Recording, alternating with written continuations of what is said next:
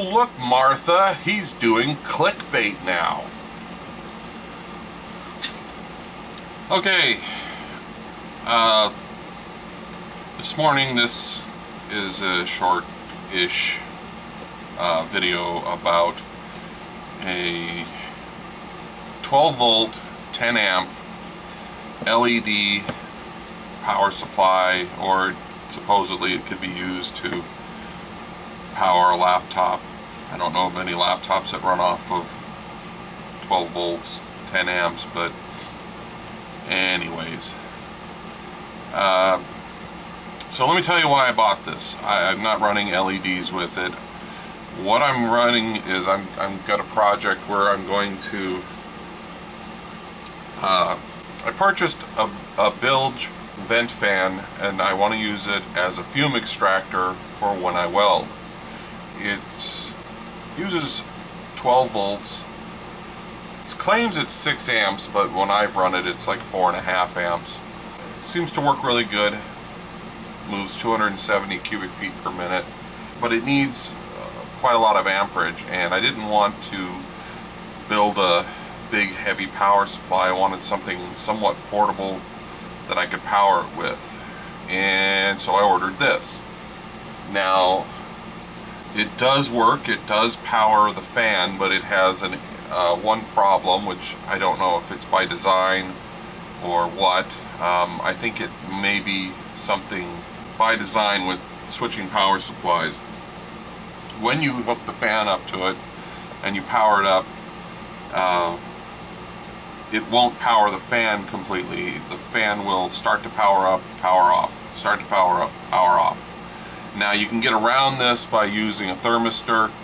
I happen to have a couple of them, and I tried one or two of them, and one of them I found worked somewhat good, in that it will slowly ramp up the voltage or the amperage as you use it, or slowly ramps up the voltage as the amperage increases, or something like that. Anyways,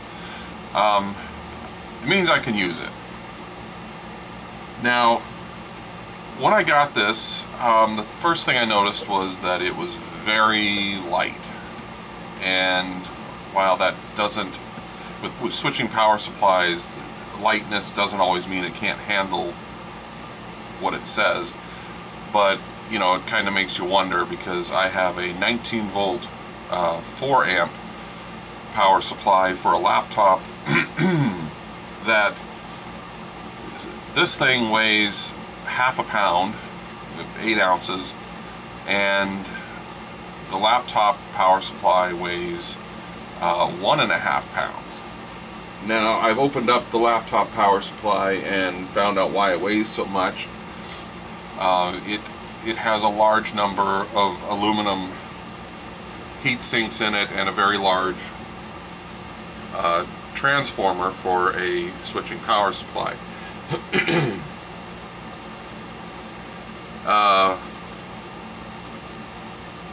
So anyways, I decided I had to see what was in this thing. These things are all over the internet, they're all over eBay, and they're really cheap, but there's no information. There's nothing about them and what's inside, who makes them, whatever. And so I went to take this apart. First I thought it was glued. It's not glued, it's actually snapped together. And it was actually somewhat easy to get apart, although I did use a heat gun on it.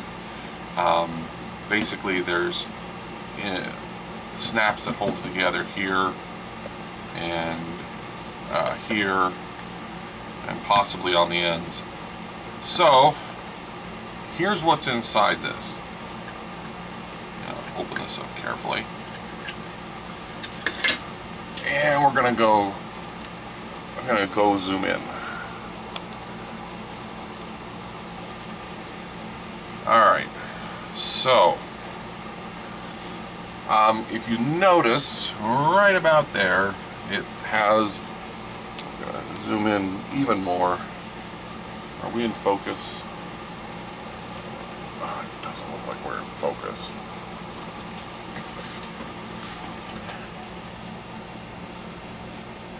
Okay, yeah, we're pretty much in focus. You'll see it has a it says lite-on and PB-1480 oh, what is this? 7DV1. So this is actually a lite-on power supply. For what exactly, I don't know. I've used my Google Foo on this, on the part number, and I can't find anything, nothing at all. No variations of the part number, no partial part numbers, nothing matches this exactly. So we're going to just do some light examination of this and find out if it possibly can handle what they said. Now I've already had this open and I've already gone through all this, so I'll just show you some of the things that I found about this that makes it sketchy, or at least appear sketchy, and they will need to be fixed. But none of these things, basically, if you're wondering, yes, this can do what it says it does. I haven't tested it to any higher than 4.5 amps, but I'm pretty certain that it can handle it. So first off, we're going to pull this out of here. It was just held in with pieces of foam.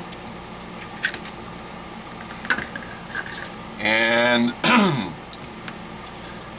first thing you may notice is that there are some wires cut. There's two over here, and there's two over here. This is the input side where the AC comes in. This is the output where the DC comes in.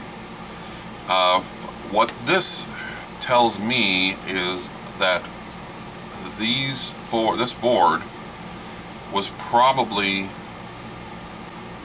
either a pull, meaning that somebody got a pile of these, possibly through a recycler or something, and they work, but they say lite-on, and for whatever reason they were pulled out of their original cases, which that would have been interesting, whatever they were inside of, and they had their wires cut, and they had new wires soldered onto them. And by the way, everything was done like as quickly as they could possibly do it, probably by slave labor in China or something. Anyways, so first thing I did was I checked the size of these wires.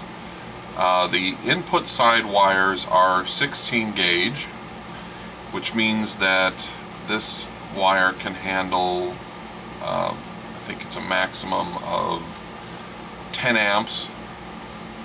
And this wire is, I'm sorry, I got that back. This is 18 gauge and it can handle a maximum of 10 amps.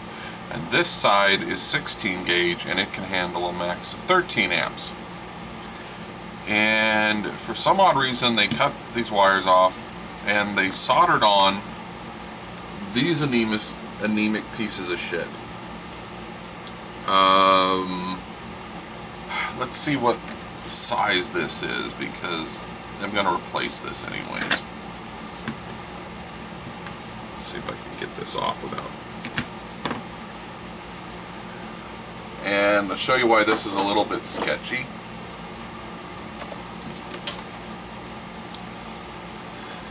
Let's see. This wire is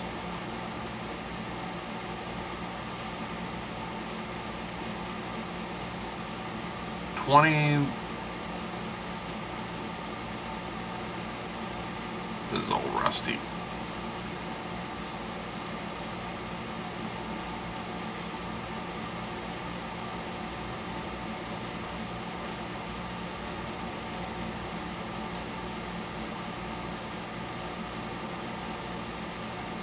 .26 gauge. Off the top of my head, I don't know what the amp rating is of that, but I will put it in the just down below here. But I'm going to tell you right now, it's not what this should be. The reason is that there's a fuse in here, and it's rating, this fuse here is rated at 6.3 amps, 250 volts. This wire cannot handle 6.3 amps, so that wire is going to probably blow. Or at least if I would never put 6.3 amps through that. So that's going to have to be replaced. That's not a big deal. And then you notice that they took this wire and put it here. Now I've already measured this wire. Actually, it says on here what it is. It's 18 gauge, which means it can handle a max of 10 amps. But you want a safety margin, so really it should have 16 gauge wire. So you have 13 amps. And you notice that there's a resistor bodged in here. This is for this LED. They put an LED in here that is roughly, and I mean very roughly, aimed at the LED right here, and you could just barely see that lit up. And the fact that they did this quickly, because if when I redo this, I'm going to put the LED here, just going to put it straight into the same hole as this, and aim it up so that the light lights up a little bit better. And I'll feel a little bit better about this. The other thing I got to do is I'll have to put a thermistor in here, and because I want this to be able to handle the amperage specifically for my application. I don't want it hiccuping, sitting there going just I need it to start up. So I have a bunch of thermistors on order, and when I get them, I'll install them, and we'll take care of that. But we'll also put the LED in this area so that it aims better at that little light pipe. Everything else about this seems to be legit. I mean, as far as I can tell. All I could find on this thing was lists of some site that said that someone had ordered several 100,000 of these at one time, but it didn't, couldn't find any specs, couldn't find any manual, couldn't find anything that was useful. So, oh, another thing was that it came with this anemic power cord, which I don't know what size the wire is in there. It's not marked. It has markings, but none of them say the wire size. But on the edge here, it has a rating of 6 volts, or I'm sorry, 6 amps, 250 volts. For some reason, this plug will not stay in any light socket or any power socket I plug it in. It seems to be too thin and too small. It doesn't matter because it's got a somewhat standard end on it, and I have a lot of these, so I'm just going to replace it with that. Anyways, that's what's inside this, and so do you believe what's inside it?